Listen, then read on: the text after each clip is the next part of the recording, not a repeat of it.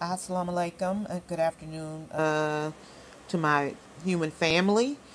Just coming on real quickly to give you some information about how to protect yourself from bacteria and viruses.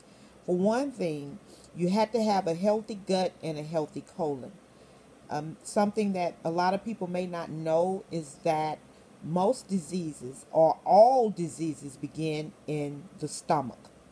So once you have gotten your stomach to have healthy bacteria in it, which also travels to the colon, give you healthy colon, then your body, your immune system will be pretty much ready to handle anything that is coming in from afar, any foreign type viruses or bacteria. Now, one thing that you should do is to make sure that you are using the restroom on the regular. If you eat a meal, your body has to be pushing that old meal out. You cannot go, it's not healthy to go 2 and 3 days or a week even or longer without using the restroom. You're setting it, that is a setup for a disaster. You must be using the restroom on the regular, drinking water, doing stretches. One thing that you should do that will help to protect your lungs is to eat garlic.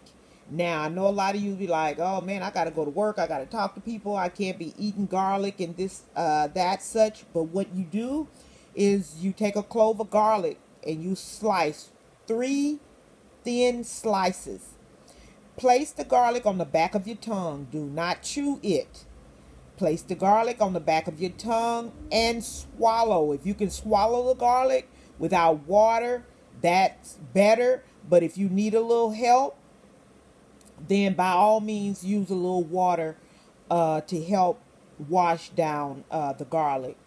Then with that, you would also need to drink the I forget, I did a video on it, the salt water with lemon and basil, the hot toddy, the salt hot toddy. Just don't know how important that is, people.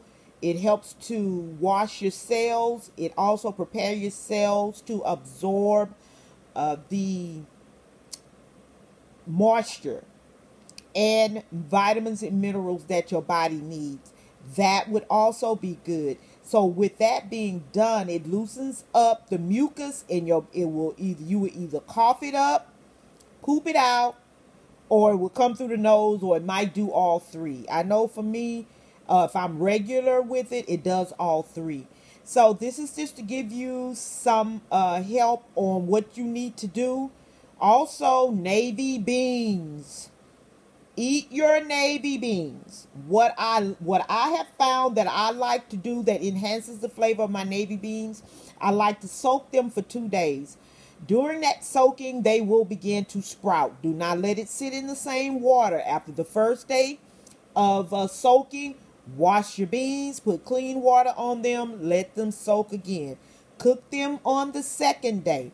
Once that second day, I noticed that the flavor of the beans, I enjoy it more, and I feel that I'm getting a better nutritional benefit from it. So if you have any questions, by all means, feel free to hit me up here. I have a Patreon page, which is called Apply Knowledge. I will have the link uh, uh, uh, on my Instagram, and also hit me up on my YouTube. So, and my YouTube is called By the Time. So, let's get healthy together. Have a good day.